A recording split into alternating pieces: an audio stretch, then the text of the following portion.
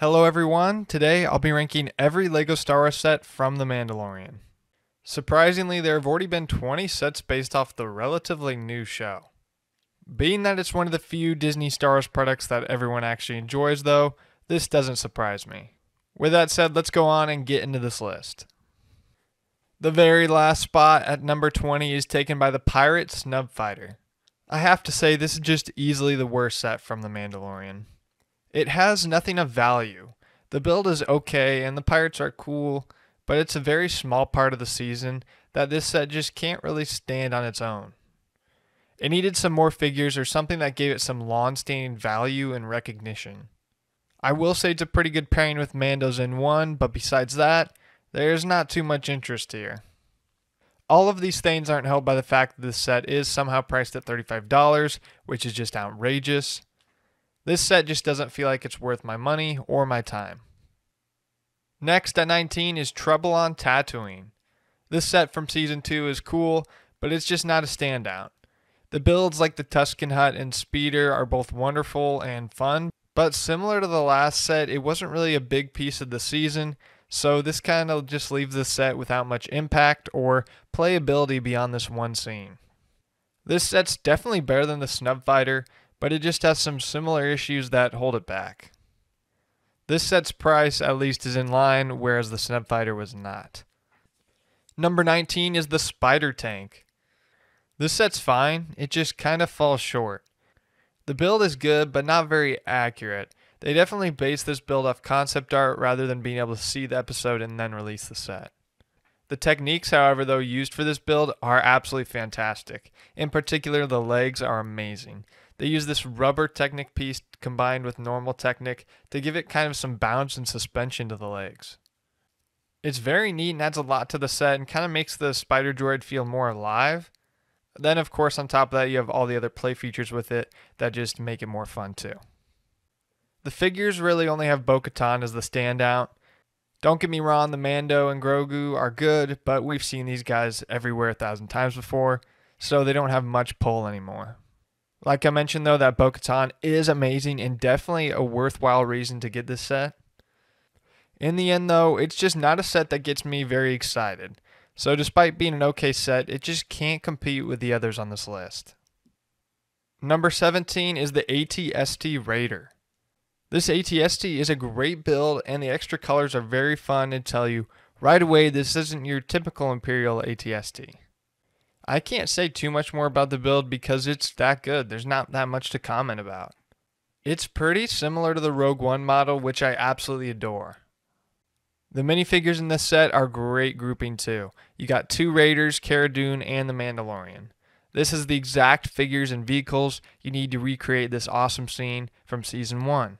So while this set is a little more niche like the others on this list previously, it's self-contained enough and gives you enough that you can reenact the scene just with this set, and that's what makes it so much better than those other ones.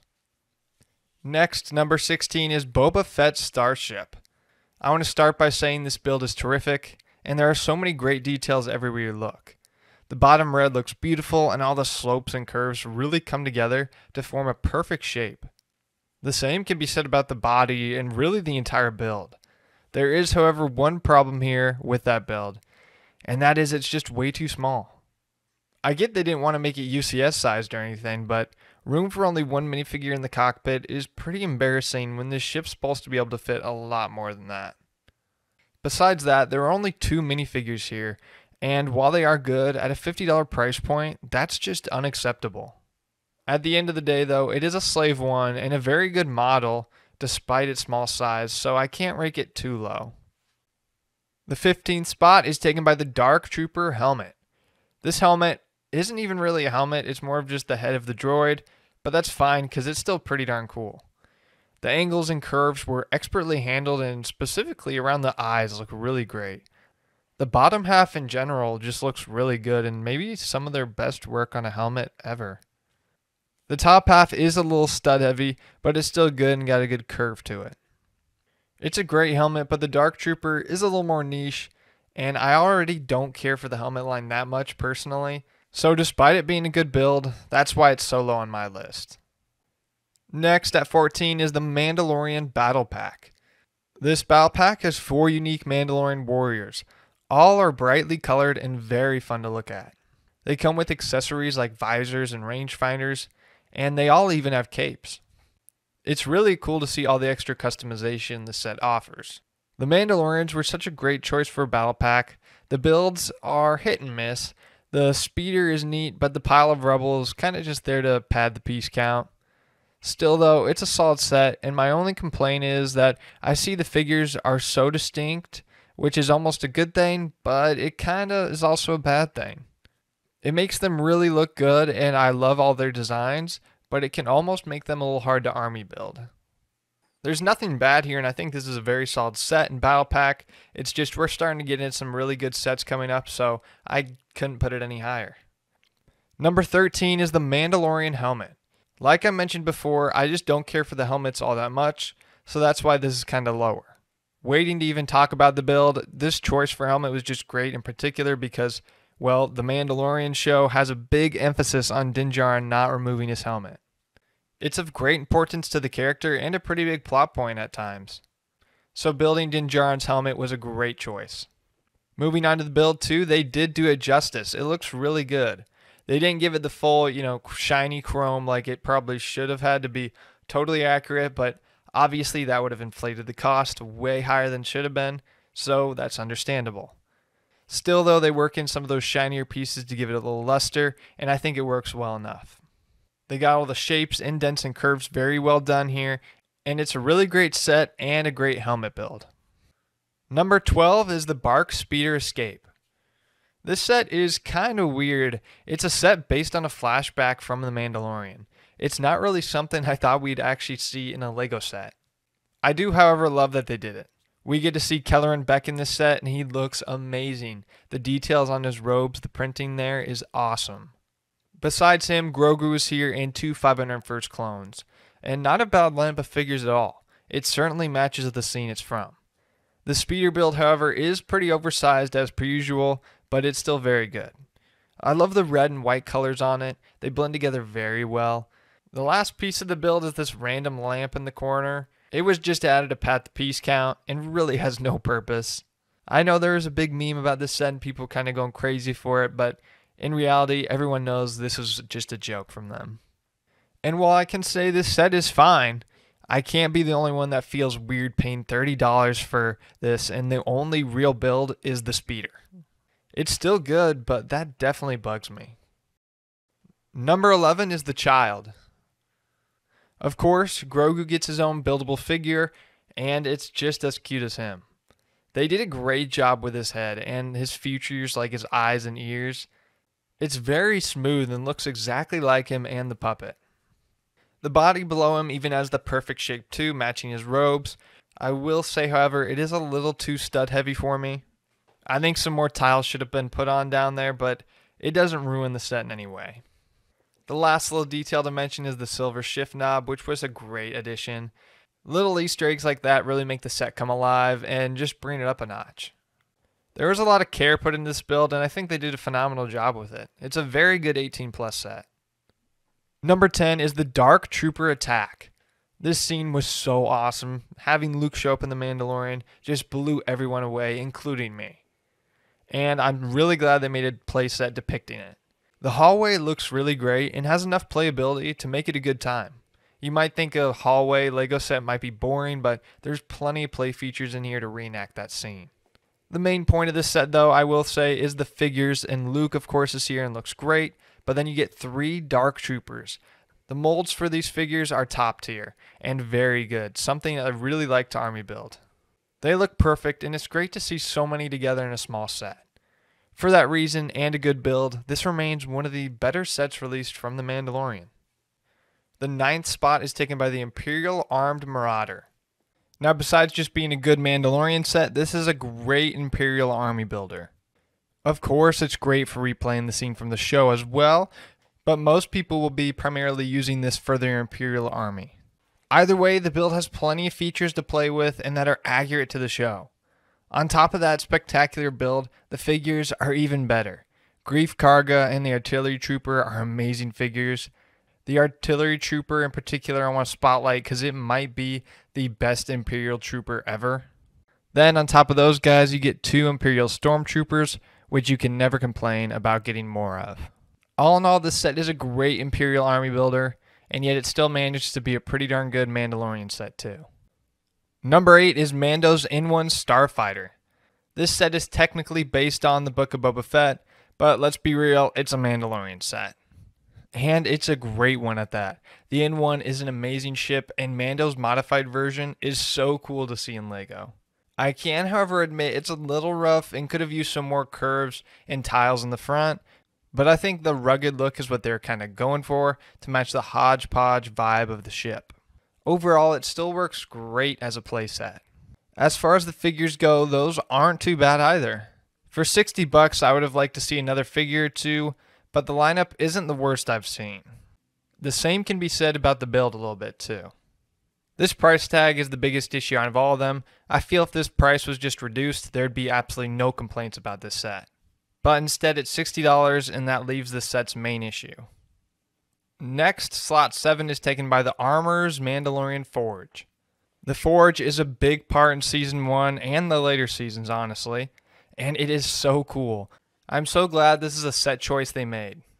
There's so many little features and nods to the show here, and I love it. This reminds me of a classic LEGO set with its style of build, and it does so in the best way possible. Plus, the figures are so good here. The Armorer, Paz Vizsla, and the Mandalorian are all major characters that were done very well in this set. It's a small set, great for a desk display, and the Forge was a fantastic set choice since it's such a huge part of the Mandalorians and their culture, which really is the main focus of this show. I think this is a super underrated set, but I can see why because the Mandalorians had a lot of good set releases. Number 6 is the Razor Crest. This is a perfect playset of the Razor Crest. That build has a great exterior, but I think the interior is my favorite part. The bottom can completely open up and is very easy to play in. The cockpit is decently spacious as well. Besides this build though, the figures are good, albeit lacking in some quantity. You get Greef Karga, Mando, Grogu, IG-11, and an Imperial Scout Trooper. It's not bad, but I think Quill should have been included. Plus, a build of Quill's Blurg and a speeder for the Scout Trooper could have been cool little inclusions that really filled out the set. That's less of a negative though, and just something I wish they did. This set is great and barely shy of perfect. Next at 5 is Paz Vizsla and Moff Gideon's Battle. This style of sets is one of my personal favorites. I love this build where it's almost a diorama, but not quite. There's still all the charm of a playset, and it's still at a reasonable cost. Not to mention, this was just a perfect pick for a set. The scene was so awesome, and being able to recreate it with all these play features and minifigures is so much fun. The figs are all extremely detailed in their designs and prints. Paz and Moff Gideon are both great, but the Praetorian Guards are even better. The only slight hiccup is that there's only 2 included when there was 3 in that scene. It's just kinda lame, and I really wish they would have included that 3rd one. I can't imagine one more minifigure would have cut into their profits that much, so at this point it was just LEGO kinda being greedy. Other than that though, I absolutely adore this set and think it's one of their best. The 4th spot is taken by Ambush on Mandalore Battle Pack. This battle pack is an absolute beauty. The build is a great backdrop, and I love that it's just not another speeder or walker build. Those can get very tiresome, so this is a very nice shakeup. Another neat feature is it can attack the Paz Vizsla and Moff Gideon set. The main attraction, though, of course with many battle packs, is the minifigures, and that is no different here. The 2 Imperial Commandos look crazy good, and the 2 Blue Mandalorians are just as great. A great choice for a battle pack with some prime figures, and all around, it's so good, even just as a normal set. 3rd place is taken by the Mandalorian Fane Fighter vs. TIE Interceptor. This set is one of the best. I am a huge fan of the Versus sets, and this one was a great one. The Fane Fighter is cool and looks good, but it isn't very complex build, and the Interceptor is definitely the standout here. It almost feels like a mock with how many details it has and how sleek it is. I could rave about this build for hours and hours. I could easily find myself putting it at the top of the list for the most accurate playscale ship ever. It's just that good that I have to hand it to him. If I had to pick one area where this set fell short a little bit, I guess I would say the minifigures. None of them are bad, but the quantity and choice of figures could have used improvement. For $110, 4 minifigures, one of which is an astromech, it just feels very weak. The minifigures are the biggest blunder in the set, but it definitely doesn't ruin it. It's very hard to take away from those great builds. All in all, it's still plenty good and definitely good enough to make third on this list, but those minifigures hold it back from being a perfect set. The runner-up is the Imperial Light Cruiser. When I look at this set, I don't think I can even point out a single flaw. It's an absolutely phenomenal set. No matter who you were, the Light Cruiser was just a great set to see and finally introduced into LEGO. It looks so good, and they got the proportions pretty good for a playset. It's just as good for play as it is for display, just because it has a more complex shape than your typical Star Destroyer.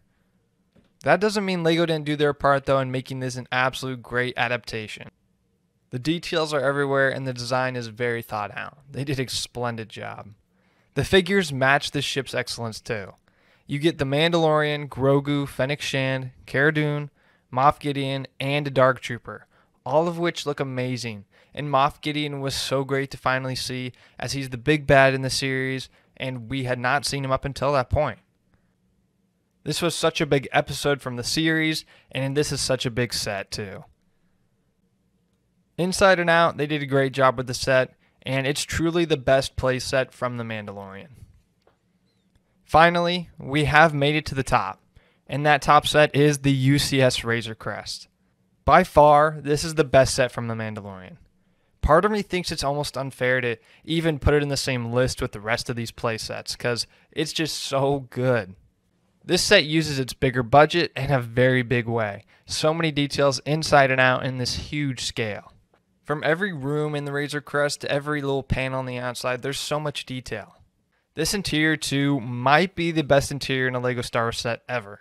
All the main rooms are here and they have exquisite detail. It feels fully complete, which isn't something you always see since the interior is rarely displayed.